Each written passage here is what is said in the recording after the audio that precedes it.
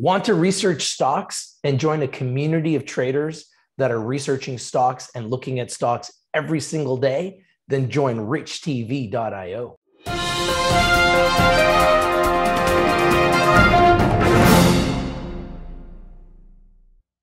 Hi, how's everybody doing today? I'm your host, Rich, here on behalf of RICHTVLIVE with our very special guest, the CFO of POET Technologies, Thomas Mika. How are you doing today, Thomas? I'm great, Rich. Thanks very much. Thanks again to be on your show. Always a pleasure. Love having you guys on the show. And I want to bring everyone's attention to POET's symbol on the NASDAQ, POET, and in Canada under the symbol PTK. Now, my first question is, as the end of Q2 is fast approaching, what has the company achieved to position itself to have a very strong second half of 2022? Great. So, the last time we spoke, it was just a couple of days before OFC, which was the Optical Fiber Conference in March. And, it turned out that was everything we hoped it to be and more. We had lots of attention from senior people in many companies that are either prospective customers of ours or prospective business partners. And so, that was a great show for us. We actually had a live demo and it did what we thought it would do. There were a lot of people who were very skeptical about our ability to deliver what we had said we were going to deliver. And that took away a lot of the concern or skepticism. And some senior people came back 2 or 3 times to see what we were demonstrating there, because they just couldn't believe their eyes about how small a package we were able to put all of these functions into. So it was terrific. So that was a major event. And since then, we've continued to develop along our roadmap. We have samples going out to customers. We're adding customers. And that's on the business side. On the investor side, we gained a sell-side analyst who's covering us, which is a big deal. And, I personally am continuing to meet one-on-one with investors. We added a new member of our board of directors who is between now and the time that we have our shareholders meeting, acting as an advisor to the board, Teresa Lon-Endy, who is currently the chief supply chain person at Arista Networks. So really highly experienced person, different perspective than we've seen on our board. And that's what you need to deal with the tough questions that come up about the future of the company, right? And which direction we should be going in. Now, analyst Richard Shannon of Craig-Hallum Investment Bank recently released a report that discusses the total addressable market for POET and the many verticals the optical interposer can impact. When a report like that comes out, does it lead to more coverage? Not necessarily, but potentially. And let me explain.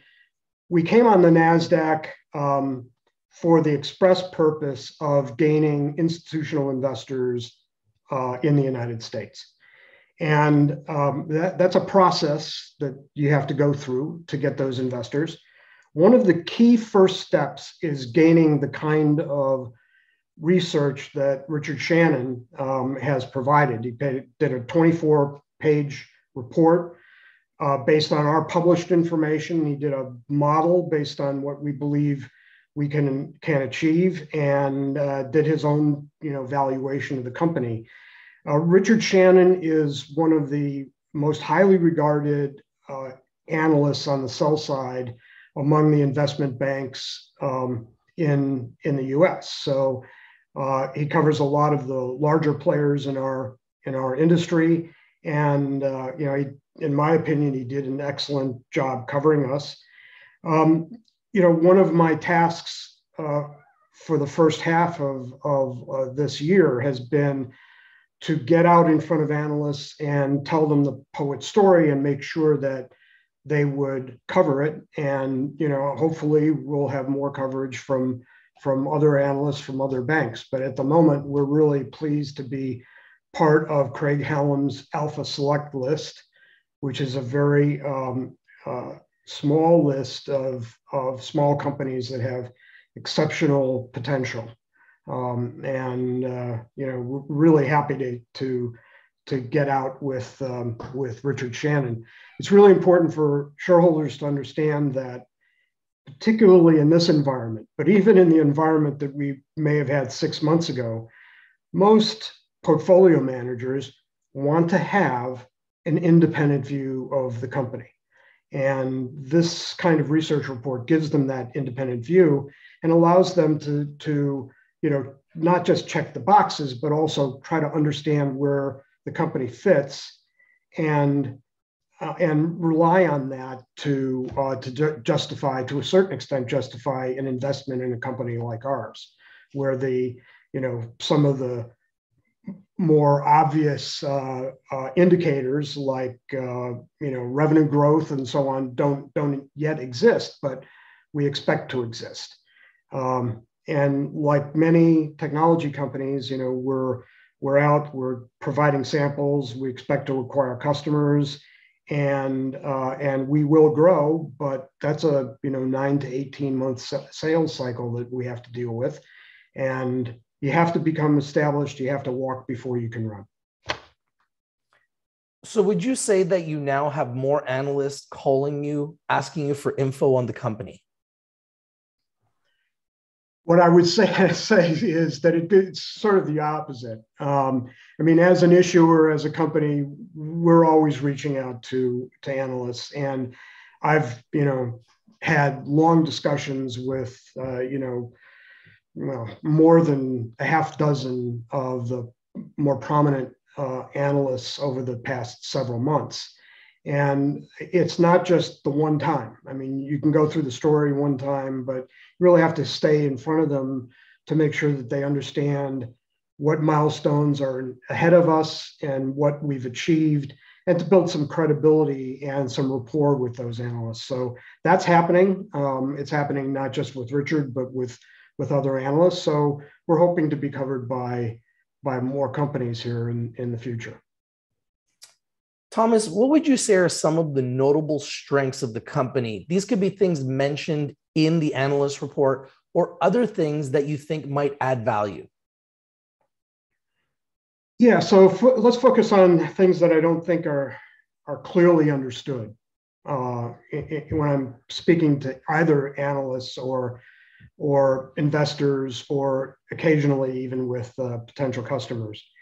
And that is that the technology that we've developed over the last 4 or 5 years is a platform technology. So we're not developing a device.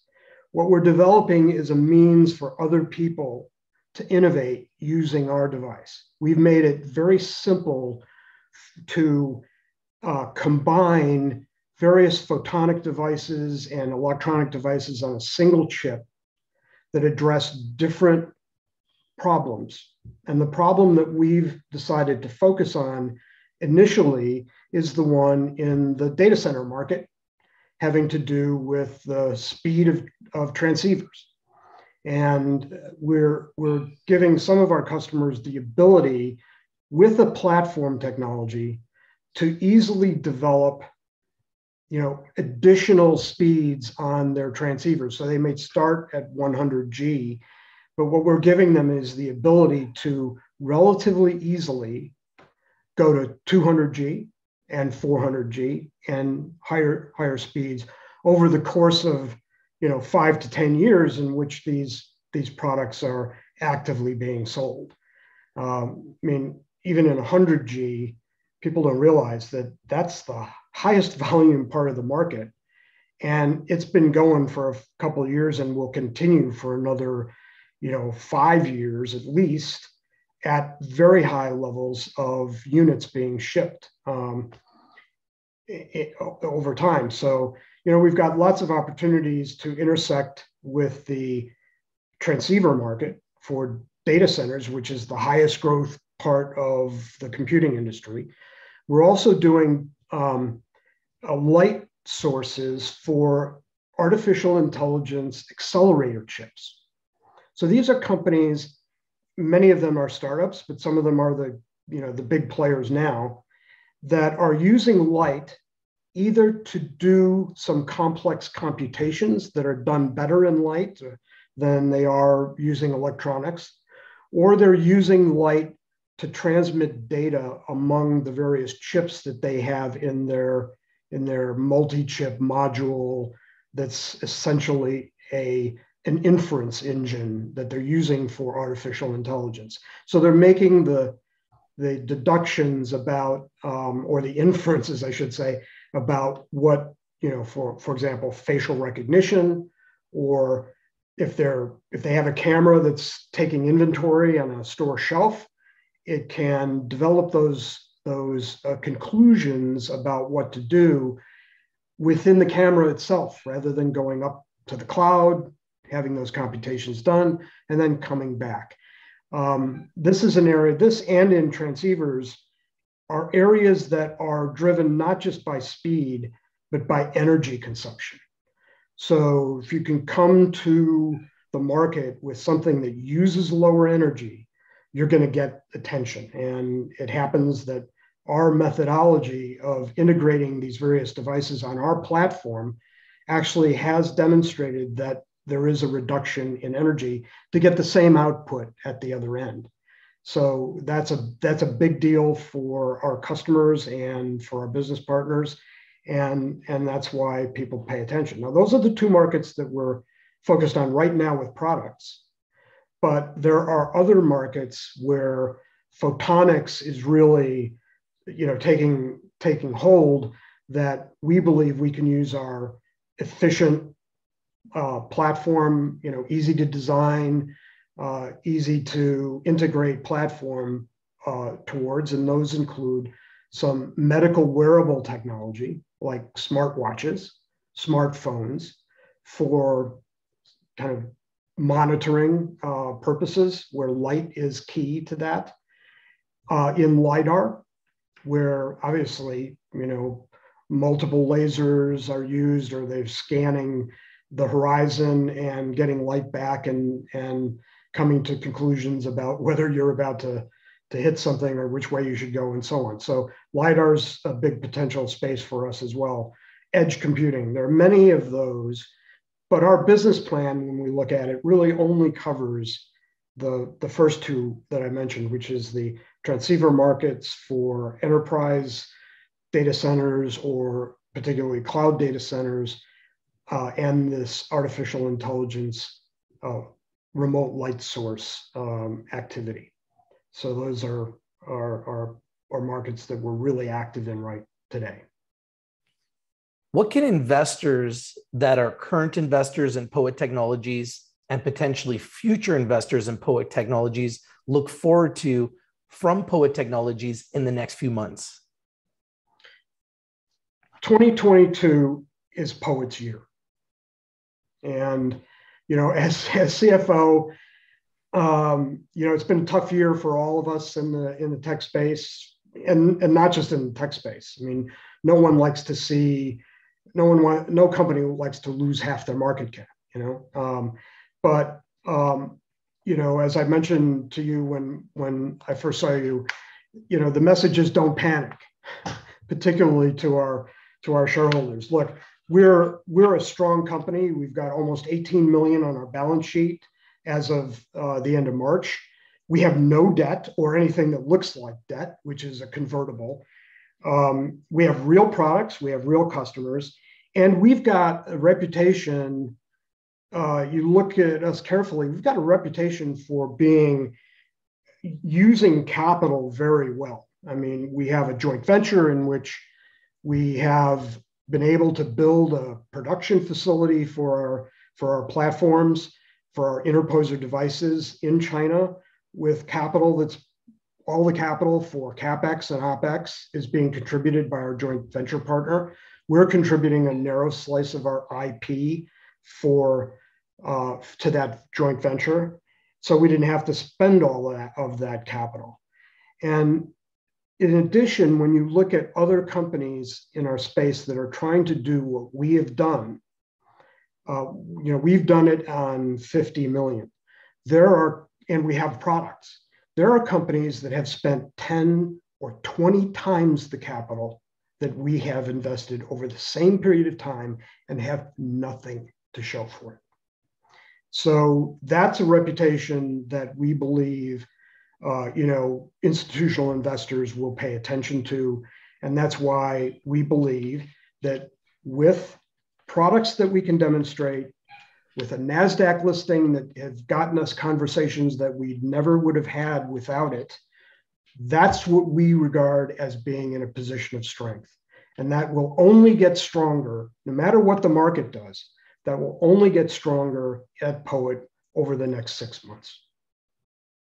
I can't wait to see you guys grow and evolve. I know our entire community will be watching very, very closely and carefully. I must also remind everyone that's watching that RICHTV Live is strictly for information, education, and entertainment purposes. Please do your due diligence, do your research before you invest in anything we talk about or discuss here on RICHTV Live. In saying that, we're big fans of POET Technologies. Once again, POET on the NASDAQ, PTK in Canada. And thank you for joining us today. Thomas, Mika, the CFO. We'd love to enjoy having you back in the future. If you ever have any big breaking news or anything you want to discuss, we'd love to invite you back. And thank you for joining us today, Thomas. Thank you very much, Rich. It's been my pleasure. And thanks to your audience for listening. Always a pleasure. If you're not winning, you're probably not watching. We bring you the winners and we bring them to you first. Love to know what you guys think about POET Technologies. Thank you for watching, everybody. Have a great day.